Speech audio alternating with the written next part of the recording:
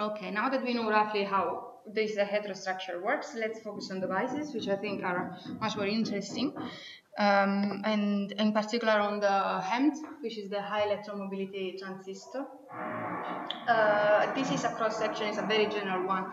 Depending on where your high electric field is, then you would design a proper structure with properly designed field plates. But in general, what it is important to know, this is the main structure you start from.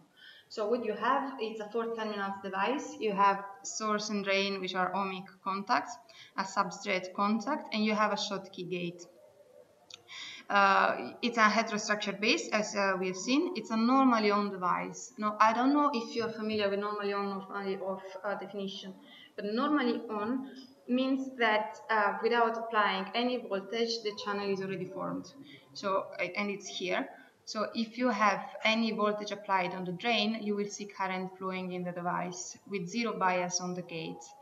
And this is something that people working in circuits do not like too much, because they might have short circuit for zero bias applied if there is an overshoot on the drain. And the distance, the high electric field is generally it stays between the gate and the drain. So this is the drift region of the device. It's a lateral structure. So let's try to understand bit by bit what is this device is made of. We have field plates. You're familiar with the field plates. The way in which they are designed really depends on your structure and where the electric field is formed. Where the high electric field is which is in most of the structures is on the drain side of the gate contact and close to the drain contact. So these two are the critical points. And most of the times, indeed, what you have is field plate on the gate, which is extended from the gate to the drain, and an extra field plate on top, connected to the source on top of the gate. In some cases, it's not always the case, but in some cases, I've seen field plates on the drain as well to release the pressure of the electric field on the drain side.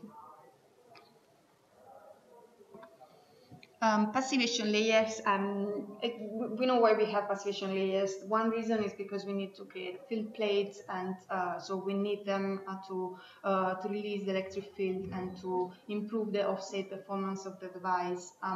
Another reason, and you will see why again in a bit, is to release the first layer of passivation is as shown to give better properties to the surface of the device.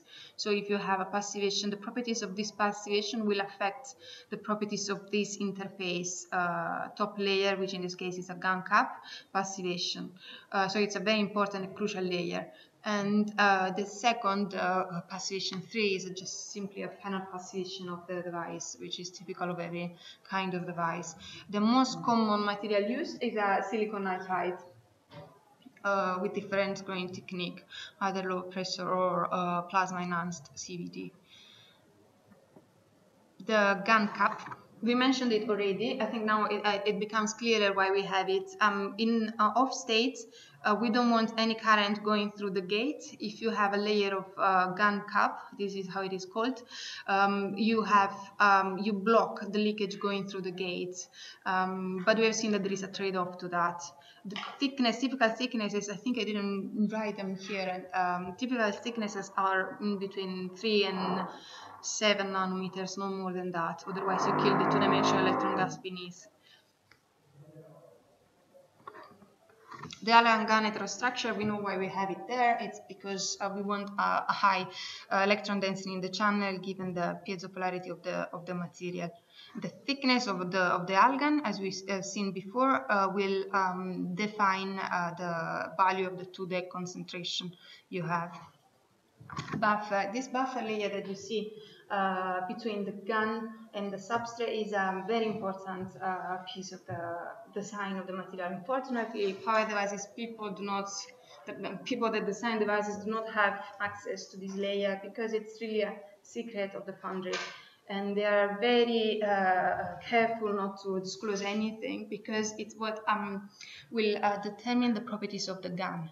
And the purer the GaN layer is, the better the electrical properties of the material will be. And these depend on this buffer layer. And the reason of that is because you have, if you are talking about silicon-based gallium nitride devices, so grown on a silicon substrate, you have to adapt the properties of the silicon to the ones of the GaN in order not to have any defects in the GaN. And the buffer is what it is doing this. It's grown for that purpose. Sorry. So there are several ways of having this buffer layer, and one is you can have a single layer of aluminum nitride or aluminum gallium nitride, but this is not the most popular at the moment, at least from what I know, because given that it's a secret most of the times. And another way of doing it is by creating a superlattice structure, which means you have several layers of GaN and AlGaN, one on top of each other. Another one which I didn't mention here, which I've seen actually myself, is you have a first layer of aluminum nitride and then the aluminum fraction, which will decrease towards 0 to adapt the aluminum nitride to the GaN. So you'll have several layers of AlGaN with decreasing amount of aluminum concentration all the way from aluminum nitride to the GaN layer. And it seems this protects the GaN from the problems at this interface. Substrate, we have different possibilities to as a substrate: sapphire, silicon carbide, and silicon. For each of these substrates, I put down some pros and cons. For the sapphire, it's very good because it's semi-insulating, so can withstand high growth temperatures, and it's relatively cheap. It has a low thermal conductivity and large lattice mismatch, which means that when you grow the GaN on top of it, it has the mismatch in temperature coefficient does not create issues within the GaN layer. The silicon carbide, substrate has a high thermal conductivity, which is one of the very good properties of silicon carbide in general. So you won't need external heatsink for lowering down the temperature of the device, and has a low lattice mismatch, but it's quite expensive. And the silicon, it's our favorite one, and it's the only way to convince people that gallium nitride can replace actually silicon because of the cost and the know-how related to this technology. So what my research and my group and most of the groups are focusing on at the moment is gallium nitride on silicon because of the cost and the availability of large diameters of substrates. However, the problems with this substrate is the large lattice mismatch and large coefficient of temperature expansion mismatch. And this is why we have the buffer layer, though, to alleviate this problem. Operation mode of the device. We have 4 bias conditions. One is 0 bias. Nothing is applied to the device. We have the channel is formed. We said it's a normally on device. Nothing is pretty much happening. On state, keeping the gate at 0 because the channel is already formed with 0 bias on the gates, increasing the drain bias, we have current flowing into the devices. Of course, the gate bias has to be higher than threshold voltage, which will be negative, and lower than the Schottky turn-on voltage, because this is a Schottky gate. So if you increase the voltage above the opening, the voltage which determines the opening of the Schottky contact, you will have current flowing into the gate, which you clearly don't want. Off state, the gate has to go lower than the threshold voltage. Values of threshold voltage for this kind of devices are of the order of -2, maximum -3. So if you put the gate at -5, -7, you have your device in off state, so you deplete the channel under the gate.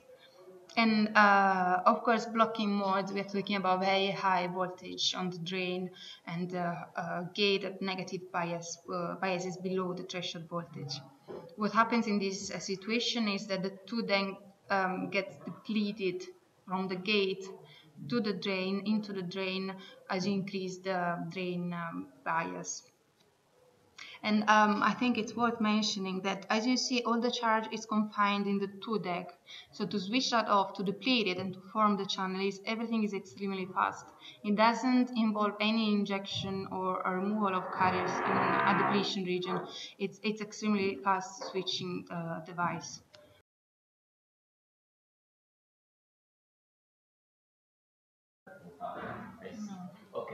Okay, so before starting, I just want to spend a few more minutes on the structure and the operation modes of the structure. So I don't know how clear it is the fact that when you have a channel already formed, you need to apply a negative bias to deplete the negative charge underneath. And so as we were mentioning, we have already the channel there. We had to apply a negative bias on the gate. Here it is, to switch it off. This will deplete the channel beneath the gate contact and will therefore cut the connection between the two-dimensional electron gas, which is present from the gate to the source, and the one between the gate and the drain. So for any drain voltage applied, you shouldn't see any current flowing into the device, unless it's leakage current, and we will see where it comes from in a while. So if the drain bias is very high, you have depletion of the 2-deck also in the drift region, which is the one going from the gate to the drain, up to the point at which all the 2-deck is depleted, and the electric field peaks most of the time is next to the drain. So between the gate for a 600 volt device, it's between 10 and 20 microns. It depends on the doping, because you do have some P-type doping for avoiding leakage from the source to the drain, punch-through leakage that we will see. Generally it's 15, I would say. It's in between, really in between 10, it's a little bit shorter. And while the GaN panel is 10 nanometers. It doesn't reach 10. 10 is too big, because the thicker it is, the lower is the 2-deck concentration. So it's between 3 and 5. 3 and 7. I've seen 7 as well. And the ALGAN is between 12 and 22, I would say. 18, 19 are typical values. They're very narrow. Yeah, very narrow, yes. And the shot tip, the gauge? So the dimension of the gate is 1 micrometers, the gate itself, and in general the field plate, it's 1 2 micrometers, 1.5. It really depends on your electric field, though, how long this field plate is. But it's in between 1 and 2. The on-state resistance is given by the 2-deck. The on-state resistance is given. It's calculated as a from the 2-deck. Yes, which is depending on the thickness of the layers above and the aluminum fraction, and if you have any doping in the structure, which you do, P-type, we'll see it later, because you want to block the leakage current from the source to the drain. With this structure, let's say with this structure, it's only the 2-deck. It's the 2-deck, and that's why it's very low, because you have high density channel electron. A higher electron channel concentration. In this structure, without doping, the current cannot flow in GaN or in argon.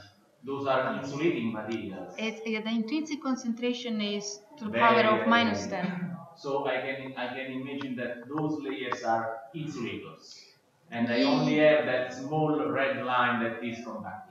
Ideally, yes. I wish it was like that, but it's not exactly like that. Ideally, yes. Yeah, this is why potentially it's very powerful as a structure. And yes, the current flows only in this confined quantum well. So it's a sheet device. The carriers only flow horizontally and in just one small field. Yes. Yes. That's why also the mobility is very high. It's not that easy. No, but if you think about the values of mobility in the GaN itself, it's around 700. which is not higher than silicon, which is 1,300 something, but it reaches 2,000 just because of the structure itself and the piezopolarization of the material. On state, these are what I have here. It's just some schematic characteristics of the both transfer characteristics, which is IDVG, and output characteristics. So you have the IDVG switches on the device, which is on for negative gate voltages, and it opens. This dropping in the current is because the Schottky gate has been switched on. So as soon as there is current flowing into the gates, the current through the drain decreases abruptly, and this is what you see if you go for higher. For too high, and this value is around 1 volt in general. So we're taking -2 or -2.5 on the threshold voltage and 1 volt as a opening of the Schottky contact. The electron current as is bricked and flows through the 2-deck and laterally from the source to the drain, or according to the convention from the drain to the source. And these are the family of the characteristics. So it looks exactly as a FET, I would say, so field effect transistor. It's just that it's based on this heterostructure and on the properties of the GaN. One thing we have to mention, and I have to go back a little bit into the physics for doing that, is the origin of the two-dimensional electron gas. We have seen that we have a very high electron concentration in the device, but it's if you calculate that charge adjust accordingly to the polarization charge and the electric field in the structure, and then you measure your device and the onset resistance, and then from that you extrapolate the actual value you have in the device. Most of the cases you have even higher concentration of electrons than the one predicted by theory. The reason of that is because you have, I think, let me go back just 1 second. You have this interface between the silicon nitride and the GaN cap or the argon, depending on which is the layer at the top. You have this interface, which is crucial, it's very important. What sits at this interface are, in most of the case, the defects. So these defects, which are also called traps, are donor-like traps. Now, I don't know how much familiar you are with traps, but you can imagine them being at the energy level from the conduction band, for example, as it is here, being a reservoir of carriers. If it's donors, as soon as they have enough energy to get ionized, which means to release the electrons from this energy level to the conduction band, then they are providing electron to the structure. And this providing of electrons will reinforce the two-dimensional electron gas. This is one of the theories related to the very high concentration of electrons in the channel. You can have all kinds of distributions of donors. The simpler one is the uniform, is the single level, which you have on the left-hand side picture. So you have just one energy level of carriers beneath the conduction band, providing electrons, and one which is a little bit more complicated is a uniform distribution in energy, which you have there. So you will have the ionization of these traps depending on the voltage drop at this interface. Why they are so important? We don't have to forget that we're talking about wide bandgap material, so you won't have many electrons coming from the valence band to the conduction band thermally excited, because the bandgap for the argon is around concentration of 0.2 is around 4.3. For the aluminum nitride is 6.2, so it's even higher. While if you have energy levels, let's say 0.2, 0.4 from the conduction band, then you need much lower energy to have excitation of electrons from the donor energy level to the conduction band. So now we can understand why we have why this equation gives you this value, which is much better than the one for silicon carbide and silicon-based devices. We have high electron mobility. Why do we have it? I think now should be clear. We have lots of electrons in the two-dimensional electron gas, not scattering with any dopants, and being confined in that quantum well, which was shown before. we have a high electron concentration, and the critical electric field is higher because of the wider band gap of the material.